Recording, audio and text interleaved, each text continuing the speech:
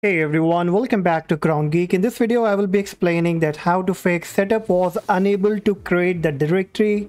Error to the system cannot find the file specified.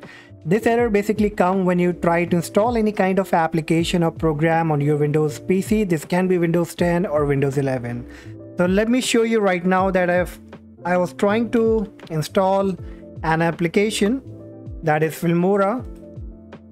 And when I started the setup, I clicked OK, next, and now I got this error message that says setup was unable to create the directory. Error to the system cannot find the file specified.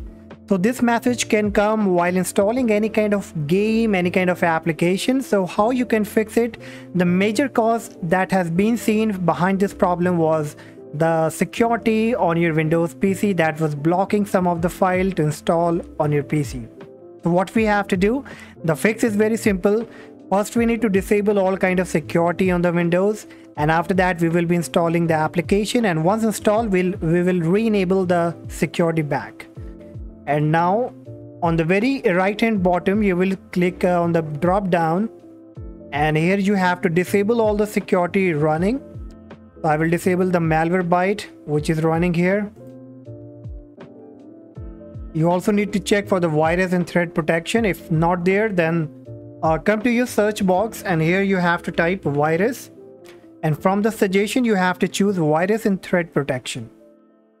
Once you come here, you will find virus and threat protection settings. Click on manage settings, then disable the real-time protection,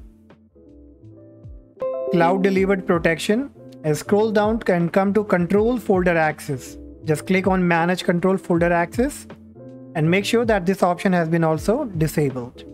Now from the left hand menu, now click on firewall and network protection, and just click on the private network, Microsoft Defender firewall. You have to disable this, and now again from the left hand side click on app and browser control, and it has been already disabled. All right, now once you are done with all these, just close it.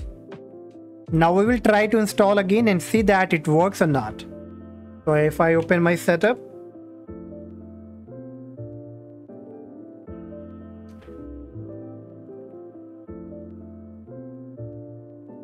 and now you can see that it directly takes me to the installation, and I'm not getting this error message.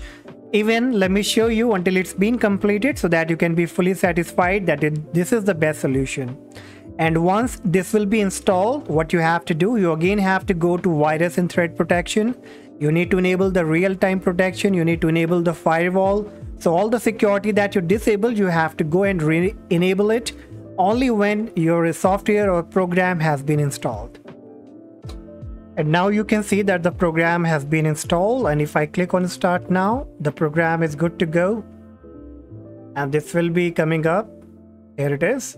All right, so this is how you can fix this problem for any kind of game or software installation, and hopefully this worked for you as well. And if yes, make sure you hit the like and subscribe to the channel, and I see you in the next video. Bye bye.